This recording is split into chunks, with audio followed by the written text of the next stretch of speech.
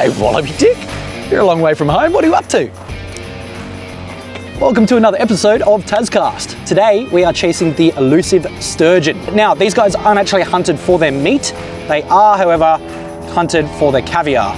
We're not going to be keeping any of these guys today, but just catch and release here in Mission, BC, a long way from home. The white sturgeon is a large, ancient fish species found primarily in North America. It can reach lengths of up to 20 feet and weigh over 1,500 pounds, which is about 680 kilos, making it one of the largest freshwater fish in North America and around the world. White sturgeon have long cylindrical bodies and a distinctive snout-like mouth. Their white patterns on top of their spine are absolutely awesome, and they flare out when the sun hits their skin. Fishing for these is like catching a dinosaur from thousands of years ago, except they're still here and they're not extinct. And they live in the water, so I guess they're not really dinosaurs? They're bottom feeders, using their sensitive barbels to detect small fish, invertebrates, and plants. White sturgeon are anadromous, meaning they migrate between freshwater and saltwater habitats for spawning. Today, we're fishing on the Fraser River, the white sturgeon capital of the world. Their populations have declined due to overfishing and habitat degradation, and as a result, white sturgeon are now considered a threatened species. Luckily, here on the Fraser River, you can't keep these creatures and they are protected. So without further ado, let's get fishy and hopefully we can cross paths with one of these dinosaurs.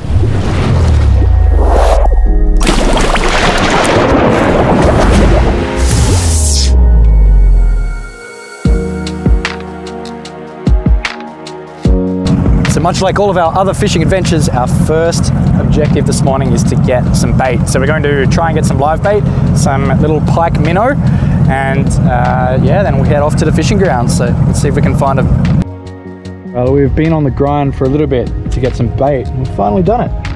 Well done. Kind of looks like a little whiting, but what is it, a pike? That's a pike minnow. Pike minnow. Also known as a squawfish.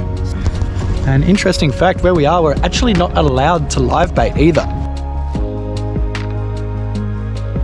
After getting a few species for bait, it was time to put some meat in the water. And I tell you what, it didn't take long. Wow. Yeah, because sometimes they jump. Yeah, right. Wow. Might be coming up here. You can tell by looking at the line. Alright, so we've been here for about half an hour. We've hooked up, so the closer that fish gets to the boat, you want to get your rod up higher and then fight him down low. Yeah. He's got some weight on him. And then if he goes under the boat, put the rod back in your Yeah, right. Wow. Yeah, because that gives you, I mean, there's nothing you can do except just cope Yeah, with it, just right? wait. Far out, he's big. And the fish can actually be over there. So that's why doing this is good, because your line doesn't go on the... Your line doesn't rub on the hook. Yeah. He's over here now. Yeah. Wowee.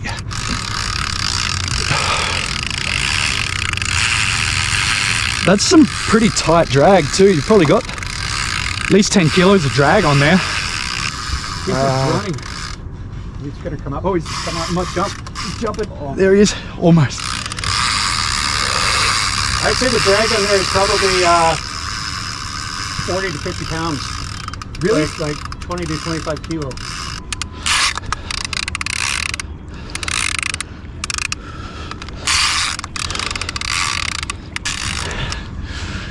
Come here, you wallaby dick.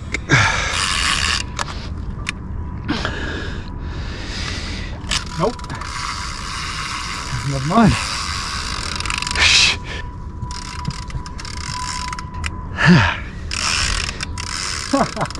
I was like, oh yeah, make you a bit of ground. Never mind. Just a little bit. Oh, there he is. Oh my gosh. Wow.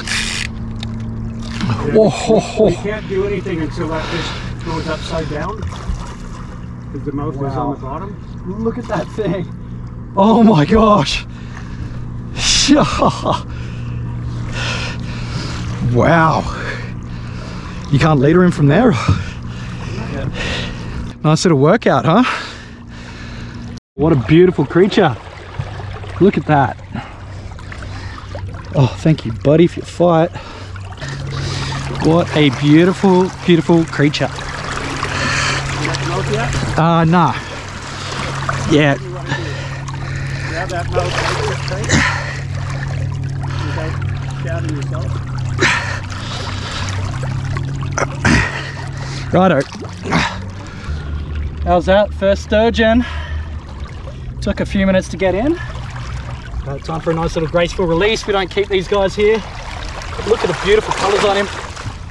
See you later. Holy moly. First sturgeon. That was incredible. Cool little bite too. Sort of came up to it, and after seeing his mouth and how it sort of protrudes out, you can see how that initial tap happened and then just kind of set itself. Had to go a little bit easy on him in the start, and yeah, we managed to get him up. Nice little clean release. That's what we want.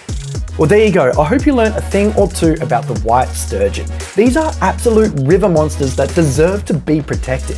Don't forget to subscribe to the channel if you haven't already so you don't miss a video, and drop a comment down below if you've ever caught a sturgeon or if you'd like to go fishing for them. Also, let me know the size of that big bad boy.